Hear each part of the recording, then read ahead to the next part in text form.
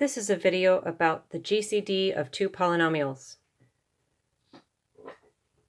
First, polynomials can have coefficients in any ring, but we are going to focus on polynomials with coefficients in a field, and the reason for that will become clear later. So for now, let f be a field, and let f of x and g of x be polynomials with coefficients in f. We say that g of x divides f of x if there is a polynomial k of x with coefficients in f such that f of x equals k of x times g of x. And we use the same notation as we do for integers. For example, consider f of x equals 6x squared plus 13x minus 5, and g of x equals 2x plus 5, both considered as polynomials with coefficients in the rationals. Then g of x divides f of x, since f of x can be factored as 3x minus 1 times g of x.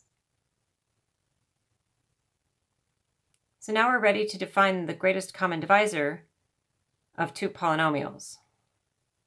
Recall that if a and b are integers, not both 0, the greatest common divisor of a and b is the largest integer that divides both a and b, or equivalently, the greatest common divisor of a and b is a positive integer d such that d divides a and d divides b, and if c is any common divisor of a and b, then c divides d.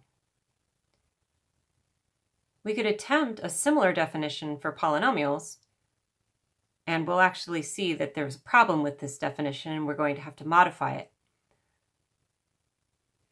But we could try to define the GCD of two polynomials exactly as we do for integers. Let f be a field, and let a of x and b of x be polynomials with coefficients in f. The greatest common divisor of a of x and b of x should be a non-zero polynomial d of x with coefficients in f, such that d of x divides a of x and d divides b of x. And if c of x is any common divisor of a of x and b of x, then c of x divides d of x. Problem here is that the GCD as defined like this is not unique. For example, let a of x be 6x squared plus 13x minus 5, and let b of x be 2x cubed plus 5x squared, both considered as polynomials with rational coefficients.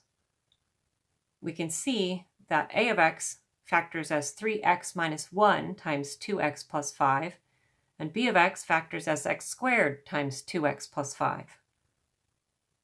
So it would appear that the GCD of a of x and b of x is equal to 2x plus 5. However, a of x also factors as 6x minus 2 times x plus 5 halves, and b of x factors as 2x squared times x plus 5 halves. So x plus 5 halves is also a GCD of a of x and b of x. And so are all the following: 4x plus 10, 1/3 x plus 5/6, 0.002x plus 0.005. So which one should be the GCD? Well, one saving grace is that all of these polynomials are rational multiples of each other. So to ensure uniqueness, what we'll do is we will add the requirement that the GCD must be monic. A polynomial m of x with coefficients in f is called monic if its leading coefficient is 1. And here we mean the multiplicative identity element in the field f. So now let's make our official definition of the GCD of two polynomials. Let f be a field, and let a of x and b of x be polynomials with coefficients in f.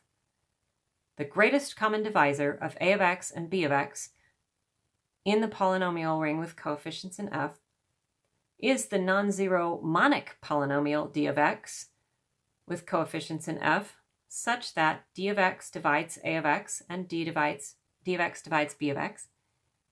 And if c of x is any common divisor of a of x and b of x, then c of x divides d of x.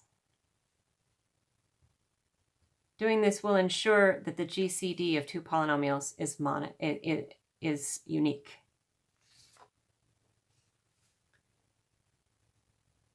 So note that the GCD of two polynomials is always the monic polynomial of greatest degree that divides both polynomials. That is, if c of x is a common divisor of a of x and b of x, then the degree of c of x will always be less than or equal to the degree of the GCD of the two polynomials.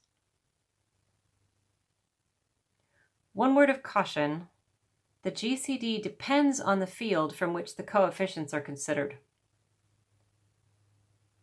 For example, let's try to find the GCD of f of x equals x cubed minus 8 and g of x equals 3x squared minus 6x, considered as polynomials with coefficients in the rationals, and then considered as polynomials with coefficients in Z2.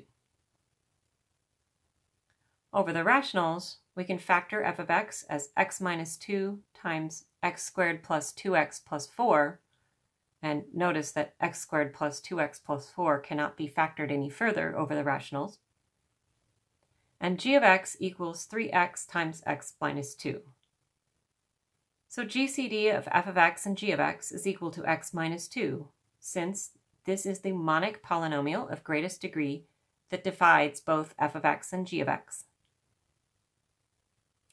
However, if we think of the coefficients as being in Z2, then f of x is actually x cubed minus 0, since 8 is congruent to 0 mod 2, which just simplifies to x cubed.